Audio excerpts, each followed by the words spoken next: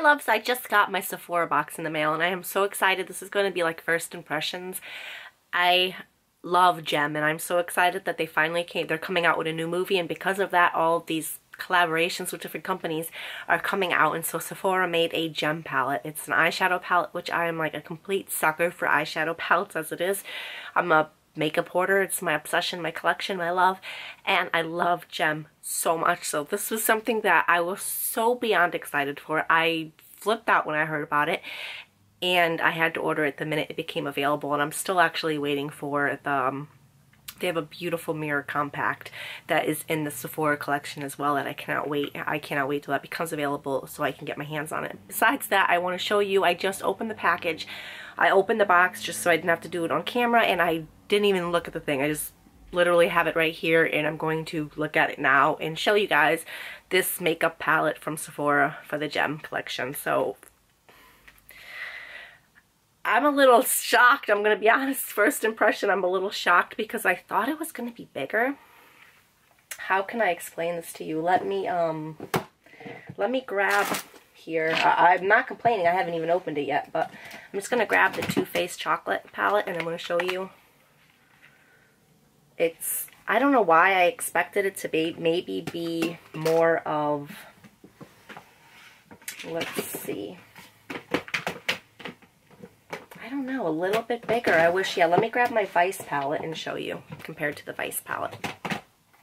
So this is the Vice palette, which I kind of expected the size to be more like this for some reason. And this is the Jem palette. So it's not huge like I thought it would be, and it's not that small either. You know, I think everybody knows what size the chocolate Soleil is. So it's actually, maybe that'll be a good thing because maybe it'll be more convenient for traveling. But first impression, I thought it was going to be bigger. But this is what it looks like. The plastic, it is in a little clear plastic. So let's open this sucker up and look inside. It's all taped, which is nice because if you get it in the store that way, you know it's not played with. When things aren't fully sealed, you just never know if anyone's dirty little hands have been touching it.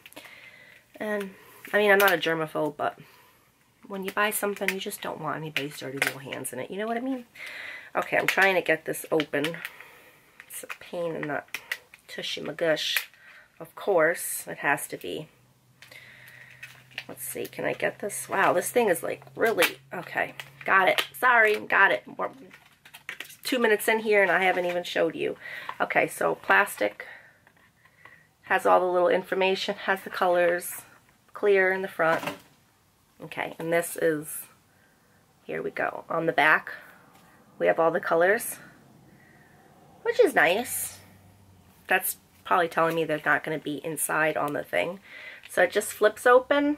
That's so cute. That is so freaking 80s. I'm an 80s baby, so yes, this is so 80s. They stay true.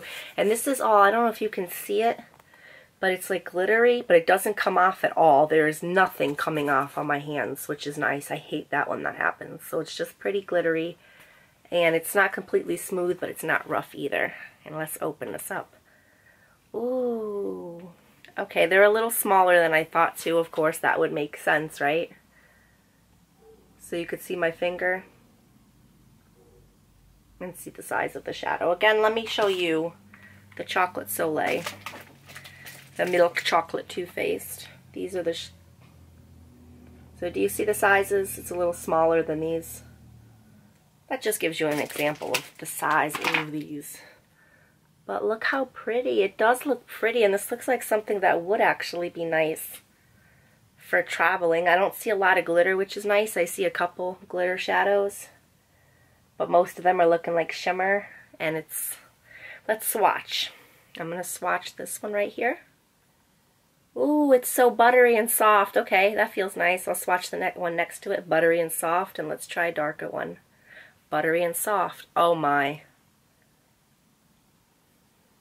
Let's see if that I can get that to focus so you can see this. Let's see this. Come on. That is pigmented, very pigmented. Wow. Okay. Wow.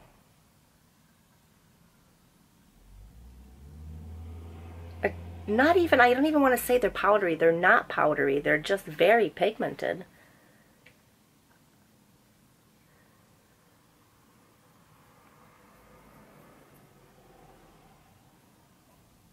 soft.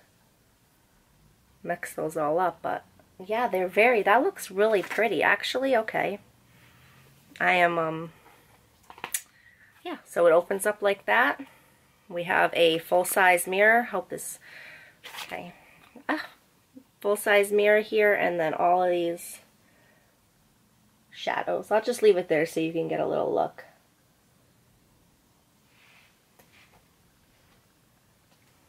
So this pink one looks super pretty. Let's see how the pink one, this bright pink one swatches. Yeah.